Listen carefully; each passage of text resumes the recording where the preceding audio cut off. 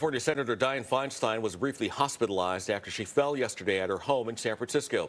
Her spokesperson says her hospital scans were, quote, clear, and she went back home shortly afterward. Senator Feinstein, who is 90 years old, has had several health issues this year. She was absent from the Senate for nearly 3 months when she had shingles.